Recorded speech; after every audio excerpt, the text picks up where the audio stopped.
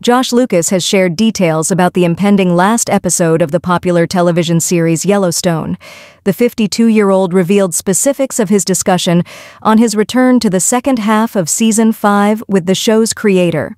On Thursday, Lucas disclosed that he had communicated with the show's creator, Taylor Sheridan, who verified that the show will conclude with roughly 10 more episodes.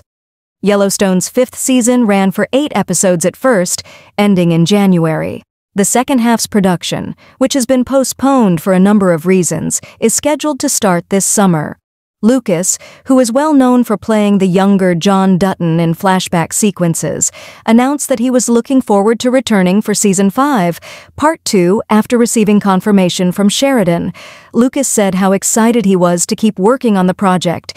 He said he was excited to play the part again, saying, "I can't wait to go do it." Lucas was excited to hear about the prospect of a spin-off centered on his character and said, "Man, from your lips to God's ears. It would be wonderful to me." These statements come after actor Ian Bohen discussed the plans for the show's climactic episode.